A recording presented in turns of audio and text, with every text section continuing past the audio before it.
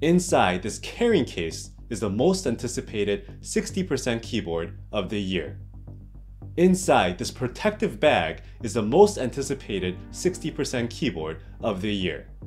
Behind this mosaic is the most anticipated— Hey bro, you gotta stop that. Just show the dang keyboard already. Hey, calm down, man.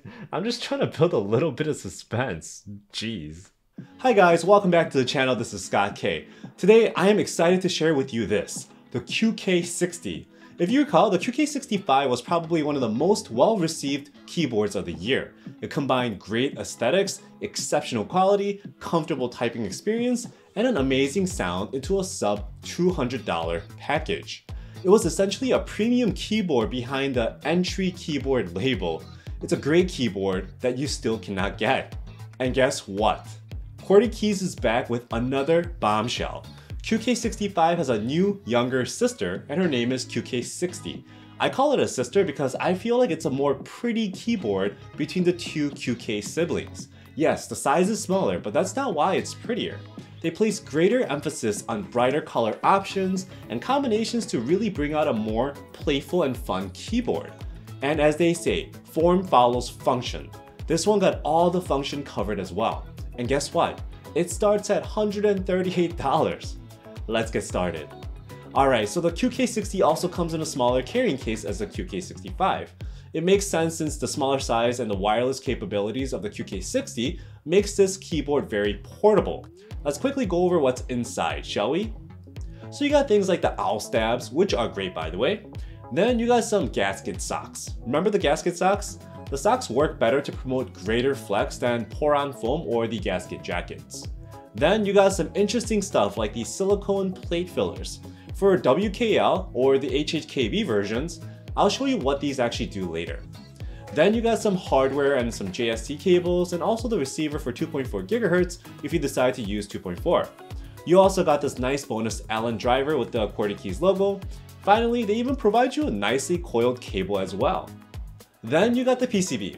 What I have here is the wireless version with hot swap. This will also come in wired and soldered versions also, if that is your vibe. For the first time since the Voice 65, Qwertykeys Now Labs decided to put per key RGB into this bright red PCB for the QK60.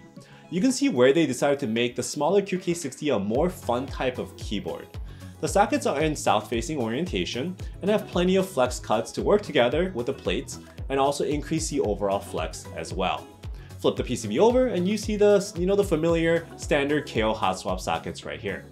Since the version I have is wireless, instead of turning the board on and off using like a key dance, Qwertykeys decided to go more old school and use a slide switch here instead right on the PCB.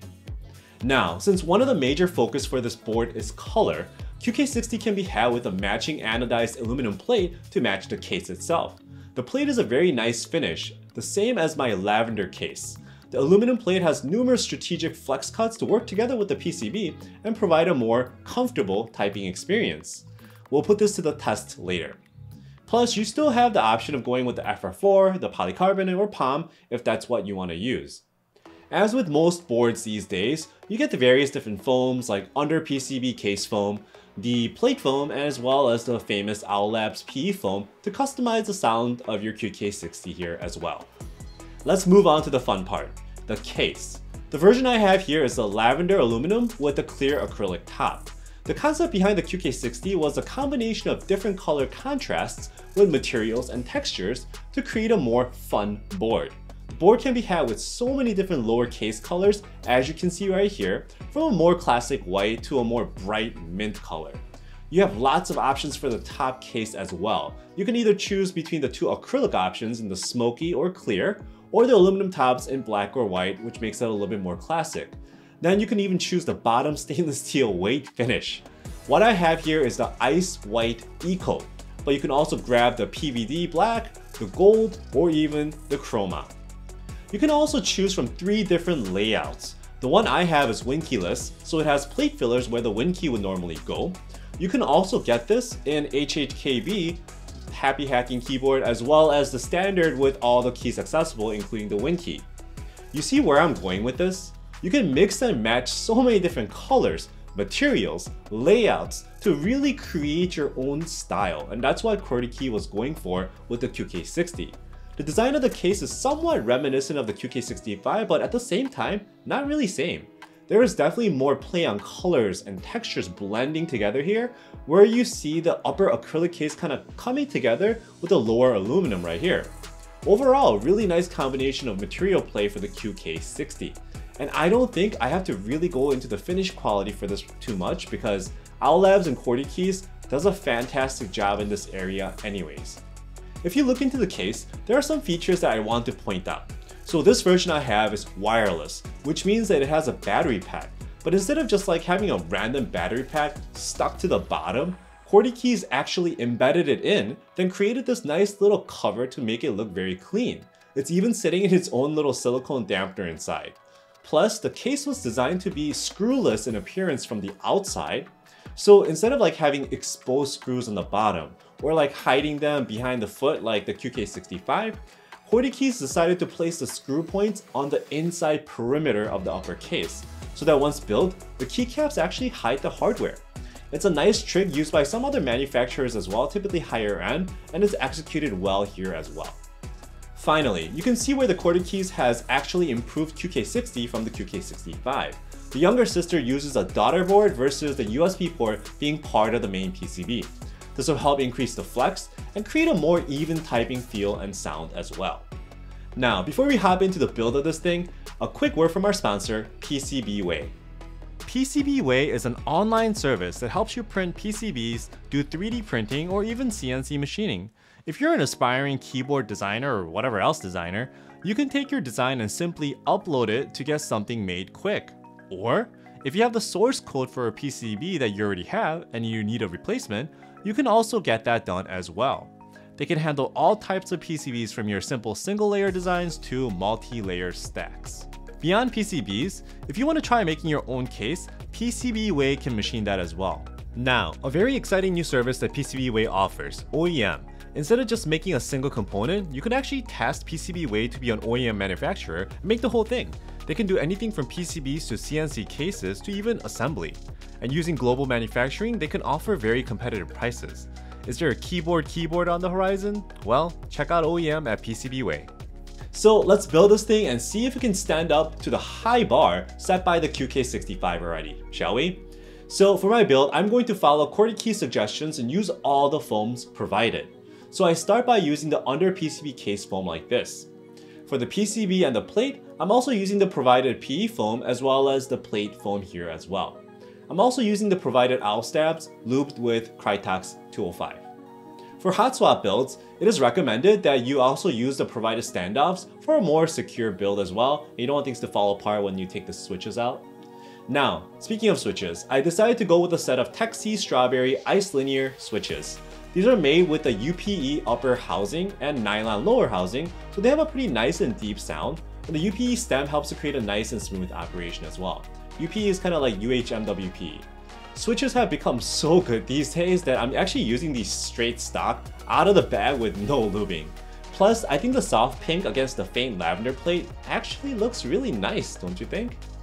So this is where I'm always impressed by Qwertykeys or Owlstabs. It's the small details. Like for example, they make sure to go and provide countersunk screw holes for the plates. I literally see 400 and up keyboard kits that omit details like this, and to see this kind of stuff on a $138 board makes me happy and helps me appreciate this even more. Like the likes of QK65 and Mr. Soon, you take the gasket socks like this and just slip it on to the end of the plate tab like this. So you're not messing around with foam and you're not sticking it onto the case or the plate or whatever it is. Now, remember what I said about those plate fillers for WinKeyless and HHKB? This is where they go for this WKL model. What happens is that these will fit where a switch would normally go, and then the RGB from the socket below, it illuminates the design from the bottom. So you can choose from various different designs and colors. It's a nice little detail here as well. Now for keycaps, I thought, what will go together with this lavender? I decided to go with the Osume Mochi set with the Taro add-ons. I think the purple from the Taro kit really helps to match the keycaps to the lavender colorway and create this awesome look and feel for this QK60. Okay, now, those little plate fillers, what do they look like? Yeah, boy, there's nothing too crazy, but these are pretty subtle little features that really add to the character of the QK60. So enough talk. One of the QK65's strong suits was the typing comfort and sound. How does this fare against that? From a flex perspective, it's actually better than the QK65. This aluminum plate version flexes just as much as the QK65 with the palm plate. The daughter board really helps out here for the QK60. Even with the aluminum plate, very nice and isolated kind of flex, right? It's not really a bounce, but it's definitely an isolated flex. What about the sound? Let's check it out.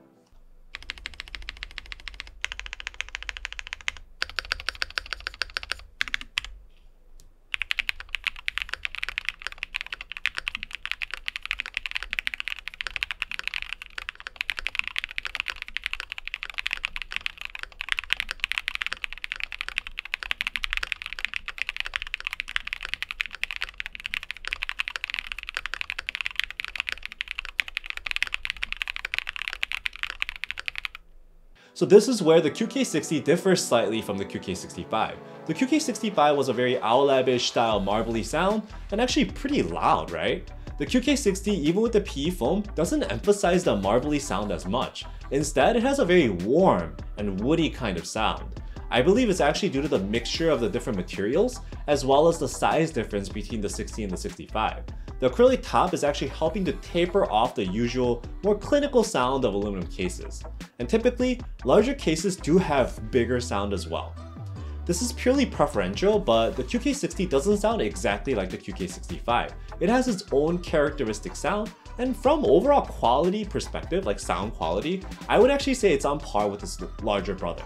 It's like this, right? You can have two singers, they both have a great voice, but they have different singing tones and pitches. That's how I see the two QK twins. Okay, finally, let's talk about the software. So this being a fully customizable mechanical keyboard, it should have some kind of software, right? Right. But it's not the typical VIA or QMK. In order for Qwertykeys to create a wireless capable PCB with customization, they had to develop their own QMK based software called QK Configurator. Honestly, it looks and functions just like VIA in that it's real-time changing. It also allows you to change the key maps, the layers, the macros, and even the lighting options for the PCB. I think it's pretty self-explanatory, and it's very much on par with VIA. So, what is my final thought? I think Qwertykeys has another banger of a keyboard with the QK60. Honestly, I have not yet been disappointed by any of the offerings from either Owlstabs or their more accessible brand, right? Qwertykeys. They borrow a lot of the learnings from the more premium Owlstabs boards, and then they kind of inject it into the more affordable package for a lot of the Qwertykeys boards. And the QK60 starts at just $138 for, the wired version and $143 for the wireless version. Even when you factor in the $35 shipping to the US, you are still getting a lot for your money right here. Great looks with loads of customization options, great typing feel, and also sound. Plus, you're getting features on this QK60 that is not even offered on some of the higher end Owlstabs offerings, like wireless. If I had to nitpick here, I would have liked to see a small design or maybe a logo, like to kind of break the monotony of this big chunky white space right here, but I know, you can't even see it when the keyboard is being used, but that's just me. Details and details, people. But if you're in the market for a fantastic 60%, you should definitely set an alarm for this QK60 so you don't miss the pre-order. I'll provide the pre-order information in the description below, so if you're interested, go check it out right there. Finally, some of you may be aware, maybe some not, but I do have a Discord community where you can ask questions, share your love for mechanical keyboards, and whatnot. We try to keep it helpful as possible and non-toxic, so check out the invite link in the description below, and hey, join us in the community. As usual, if you liked the video, please like and subscribe, and I'll have more content for you in the future. Thanks.